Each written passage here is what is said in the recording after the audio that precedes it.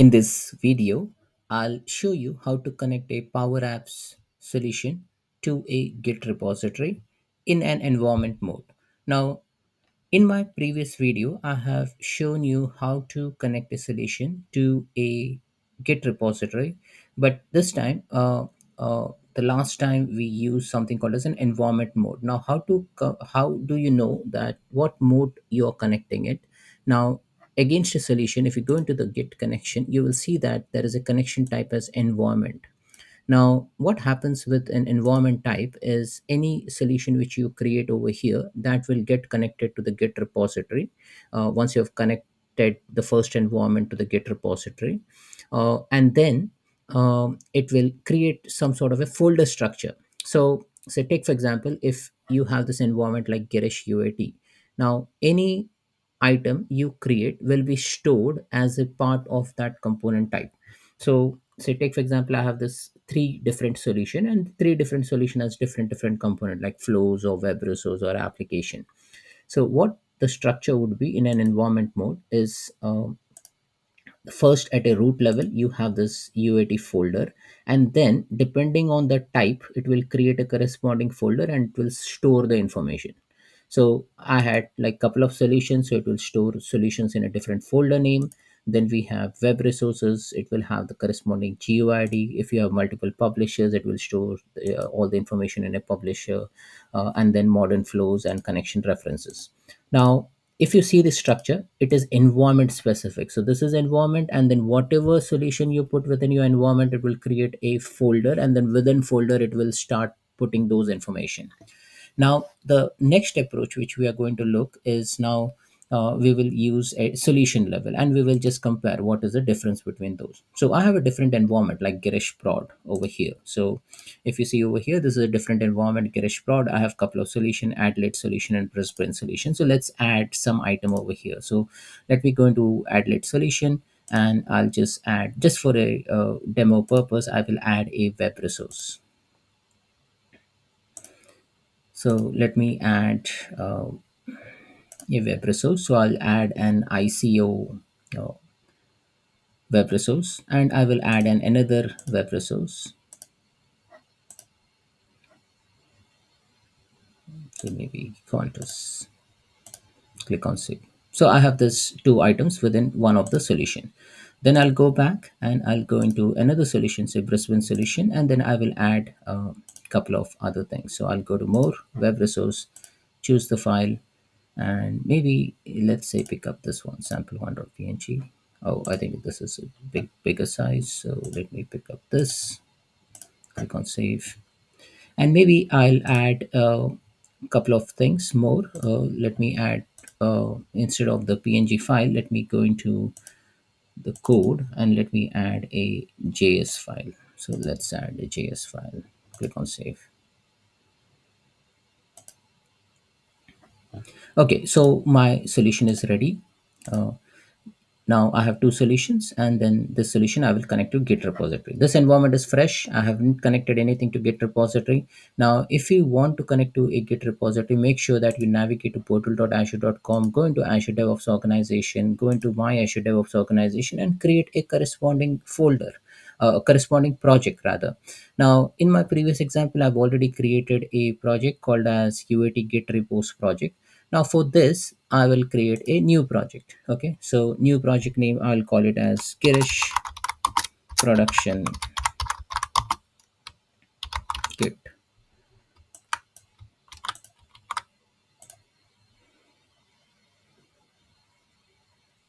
And make sure that it is a Git repository and it has created this. Go into the repos, and whatever settings you want to configure, you can configure, but make sure that you click on initialize so that the repository is ready for use. So we have created a project named as Girish Production Kit. It has correspondingly created a repository with the same name. Okay, so it is Girish Production Kit, and it has a main branch in it. You can create new branch, you can create different branches depending on how you store your code. All right, so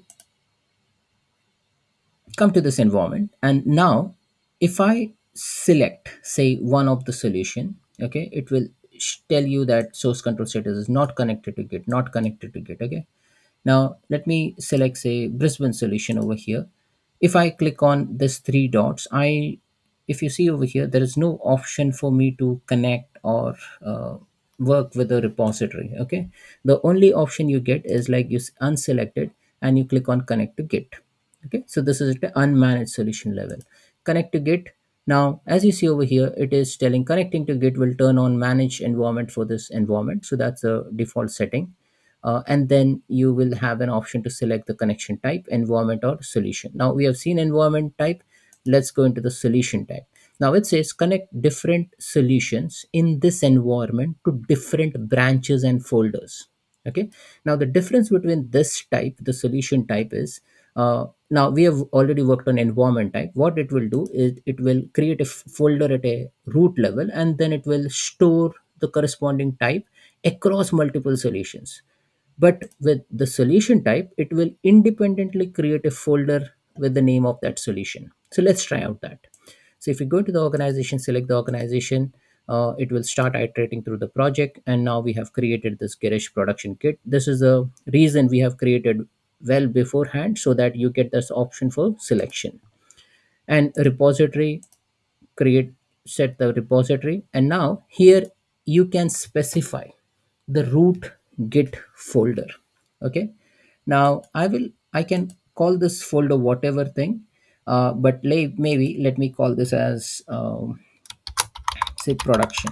So this is that production folder, right? Because we are connecting from a production environment, or like the name is production.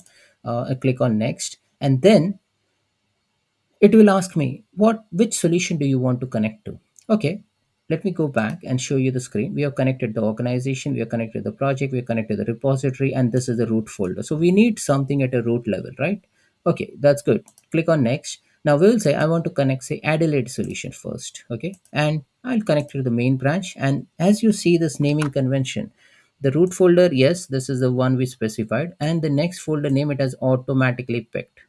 Now you have an option to rename it, but in this example, we are not going to do that, just to give you that clarity how the folder structure works. Okay, so production slash Adelaide solution, click on connect. Now, once you click on connect, will you see the changes in the repository? No. So if you see over here, let me go into the repository. There is no commit, so you will not see any information. You will only see this folder. As you see over here, there is an Adelaide solution folder which we have created, but we haven't pushed any files. Okay. Now, as you see over here, this is connected to Git. So now if I go into the Adelaide solution, you have two items over here. Now, in the left hand side, you will see source control. You will see the changes. There are three changes. So there are like a solution, there's a publisher change. So what it will do, it will, if I click on commit, it will push the source control items, push the solution item into the source control. So I'll click on commit, and I'll say first headlight commit. Click on commit.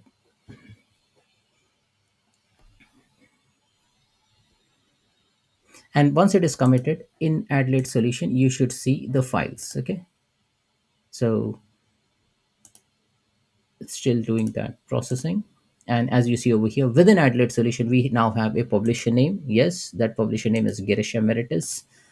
Then we have solutions. There's a solution file. And then we have the web resource. Now, if you want to see, preview the web resource content, like this is the configuration part of this web resource.yml. But if you want to actually see the image, you click on it, and then you see this ICO file. Similarly, you have another web resource file, which is of contest logo, and you will see this corresponding file. So if you see the structure, what it has done, it has segregated the solution, and within the solution you have publisher, solution, web resource, or any other component. Okay, so this is like the, I would say, a most preferred approach for me. However, you have an option like to put everything from an environment in a single bucket, and then you can segregate the solution. So this is a different way of a representation. Okay, now in one solution maybe you might be building for different department or business unit, then it is the solution based approach is better. But if you think that, oh, you're building it for one entire entity or say one complete department, then I think this is the preferred approach, depending on your choice. Now let's do one thing. Let's push another solution. So we have this Brisbane solution. So let's go into the Brisbane solution. Now Brisbane solution, this will not connect to Git. So you have an option. Now this is another method, not another method, but another feature that it will not automatically connect. So I need to connect to Git. So I'll click on connect to Git, select the branch, select the folder. It has already selected this folder. We can rename this, but I won't. Click on connect, and then it will connect this. So as we see over here, this is connected to the Git repository. I'll go to Brisbane solution, and I have couple of items over here. So I have a JS and I have a PNG. Click on source control. There are 4 changes: web resource, couple of web resource, one publisher, and one solution. Click on commit,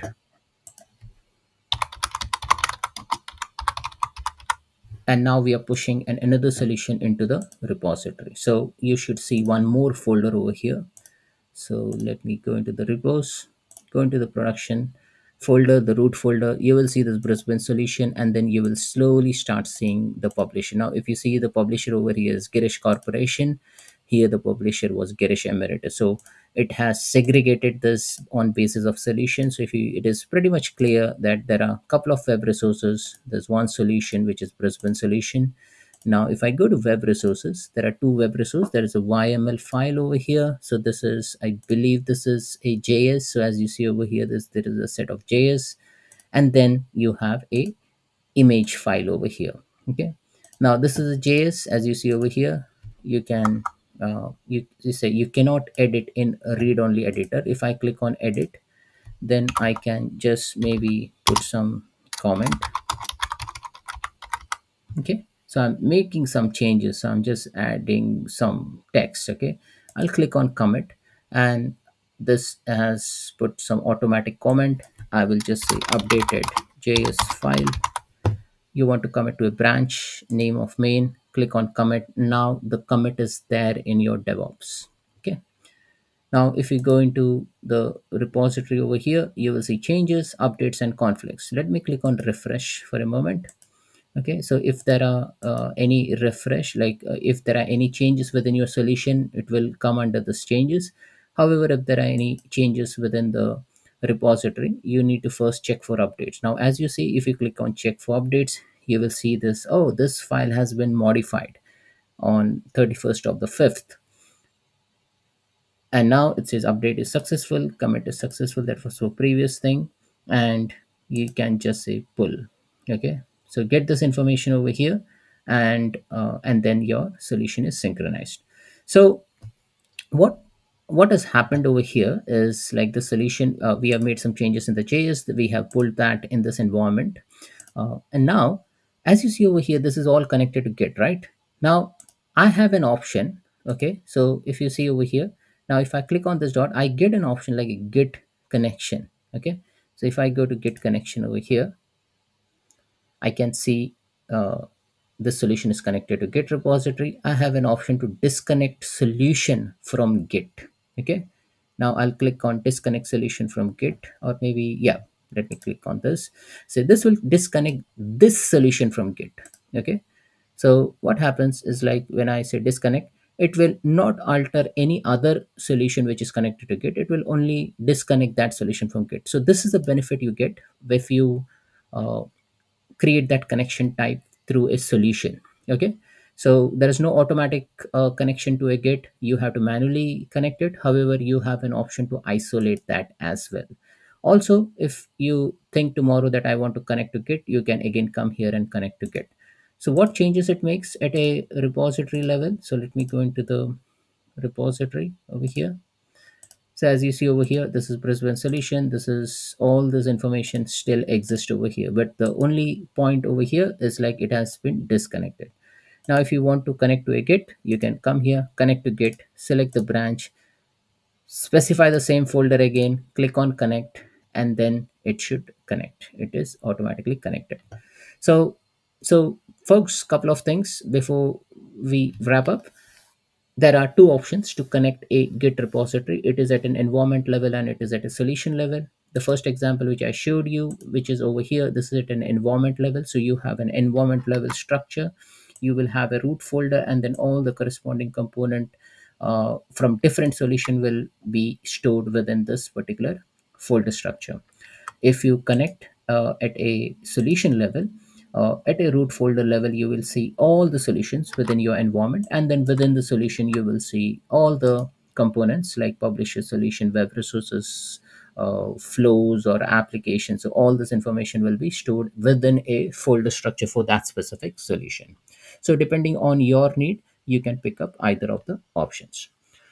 There are advantages and disadvantages. The bigger advantage, if you use a solution based approach, is you can selectively disconnect a solution from syncing to the repository. And the disadvantage is like you need to manually add that solution to Git repository. It won't get automatically like in the environment way. So that's it, folks. This is how we connect a solution from a Power Apps environment to a Git repository. Thanks for watching.